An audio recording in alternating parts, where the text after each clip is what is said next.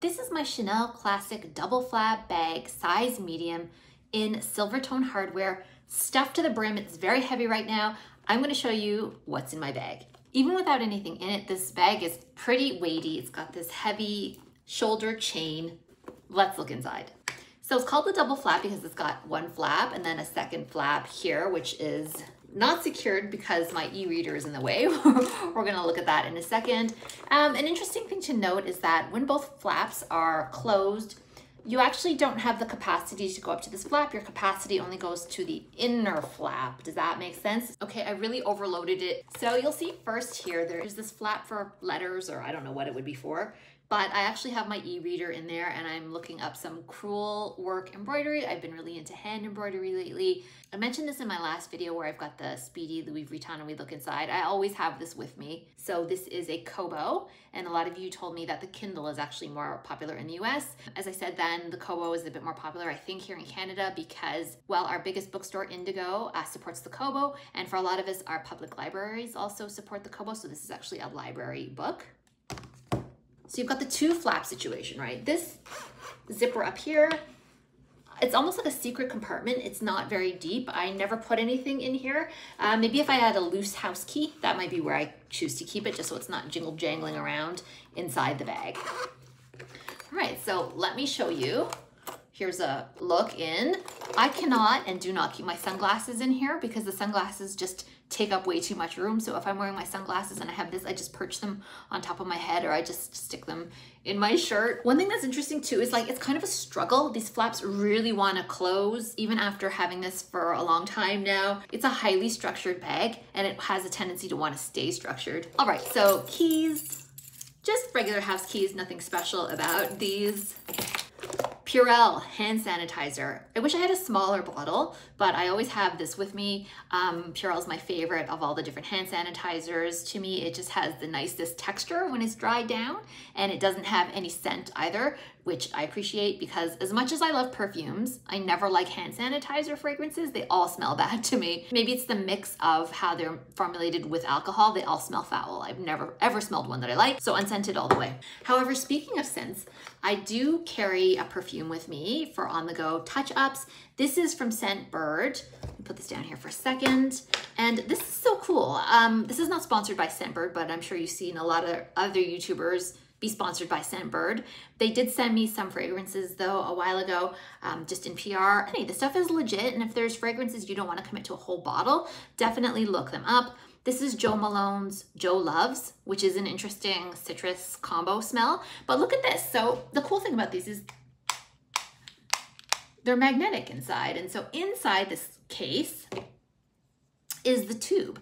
And I love that it's got the case outside of it to, oh my gosh, that smells so good. Is this Jo Loves? Yeah, it's Jo Loves. Oh, it smells amazing. It's got this wonderful plastic case to not only protect it, so not only does that snap on really securely, I've never had it open, I've traveled with it. It's got a little locking mechanism here too. So I can vouch for Scentbird if it's something you are thinking about. All the fragrances are authentic, especially if you're in the US, it's very reasonable. If I'm Canadian, and so a lot of these things cost a bit more to import over here, but yeah, Scentbird, 2 thumbs up. Okay, you guys, I'm actually filming on my phone. So this is not the phone I use right now, so use your imagination here with me.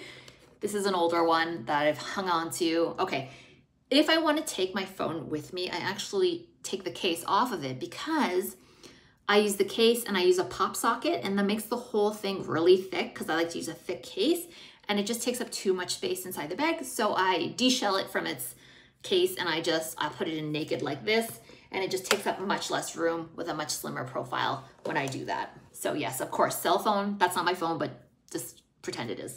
The next thing I got in here is Darphin and Trol sunscreen. Oh, I love this sunscreen so much. It just is it's quite hard to find. It's not the easiest to find. My friend brought me this one from France. It's SPF 50. It gives you such a nice dew. It is just really pretty under makeup. So I have it with me for touch-ups on my makeup-free days. Some people put sunscreen over makeup. I've never tried that, but maybe I need to start thinking about finding one. I don't know if this one will do that. I don't know the whole mechanism of how you put sunscreen over makeup, but one of these days this summer, I am going to look into it and do the same because I, obviously don't want to get too much color or get burned. heaven forbid. But when I use SPF 50, that usually lasts me the whole day. I don't have to reapply because luckily I'm not someone who sweats that much. Okay, TMI, right? Okay. The next thing I've got in here is just a car key, again, loose.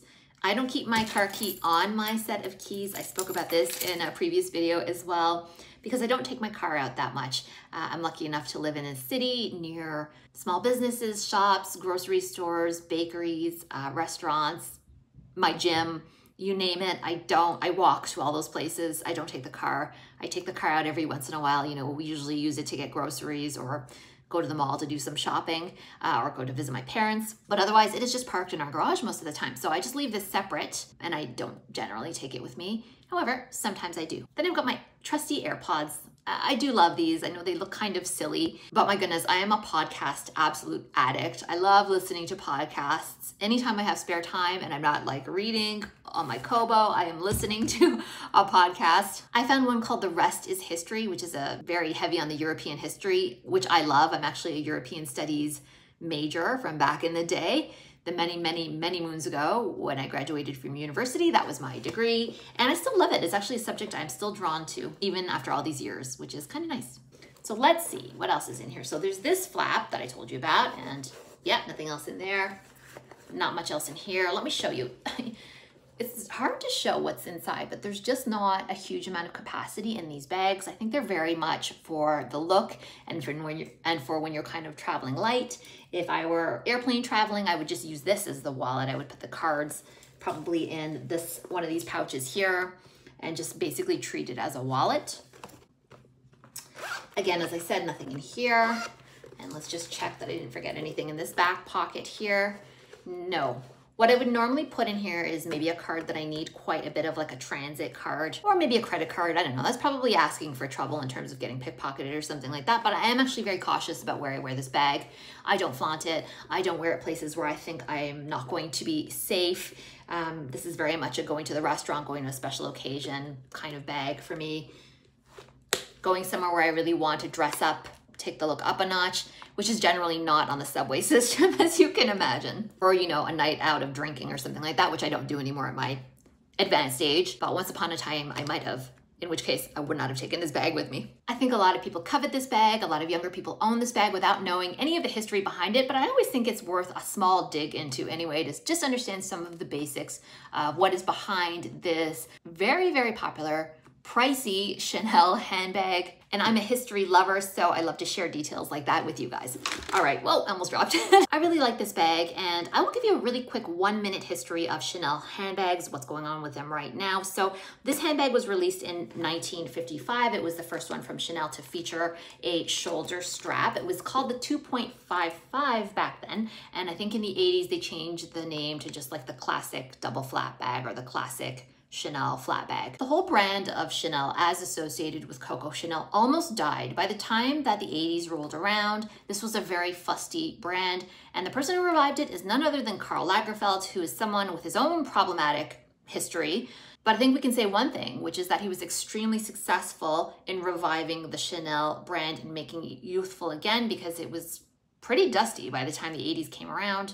It was strictly a ladies who lunch, Upper East Side, you know, over 60 kind of brand. He completely reinvented it and made it more youthful and made it more appealing to all kinds of people.